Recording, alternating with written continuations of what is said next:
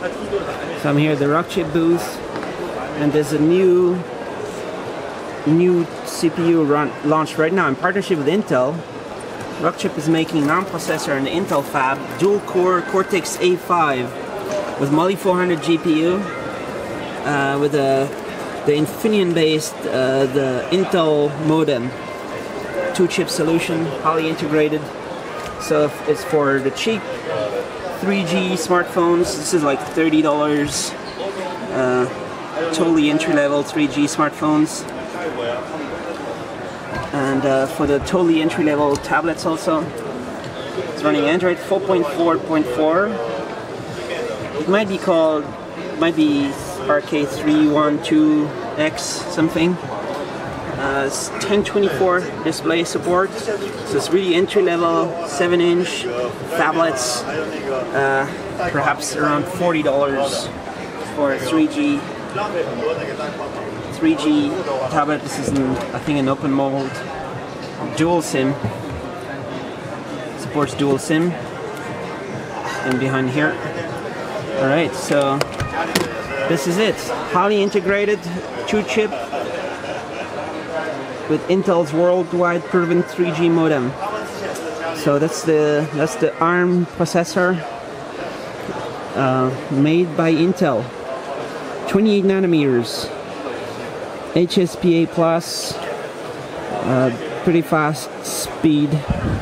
And here they're also showing a 4G tablet. So this is a PCB right here. So it's a RK3288, and on here you put this is a Rockchip designed LTE modem. LTE Ericsson LM80x based. This kind of goes here, right here. And then you have an LTE RK3288 tablet. That's a two-chip solution also. Different maybe way of doing that. So, and then the SIM cards go up here, dual SIM. LTE tablets coming too.